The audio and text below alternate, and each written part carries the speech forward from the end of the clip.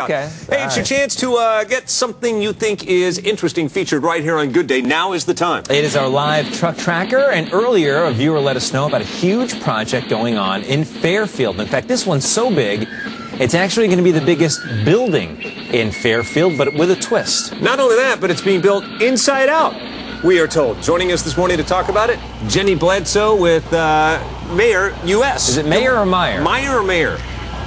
It's Meyer Corporation U.S. Meyer Corporation U.S. And you're building this building, and it's infinitely more unique than any structure. It is. It is. This will be the largest construction project that we have undertaken. And behind me, what you can see is our Automated Storage and Retrieval System building. And this building is 11 stories high, so it's actually one of the tallest buildings in Fairfield. But it's only on a 165,000 square foot concrete foundation. It's called a high-density storage building. And what it's going to do is allow us to store actually 66,000 pallets of product in this building. So, but from what I understand, the construction's interesting is that it's being built, is it correct to say, from the inside out?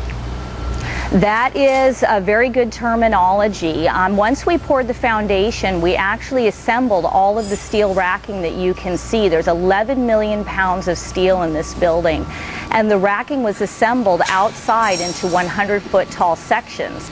They were then lifted into the building with a 250-ton crane, bolted into place. So what everyone could see from Highway 12 in particular was just the steel inside of this building.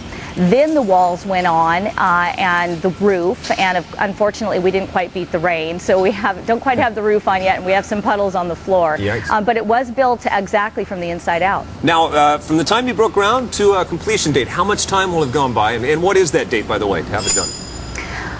We broke ground in April of this year, and the physical construction will be done around the 1st of January. Then we have some automation work to do. It's going to take us about 2 to 3 months to get the software online, and we'll start loading the building with product in March of 2010. All right, have you guys already hired, or I know a lot of our viewers are, it's been a tough year, they're looking for work. Is this something they might consider?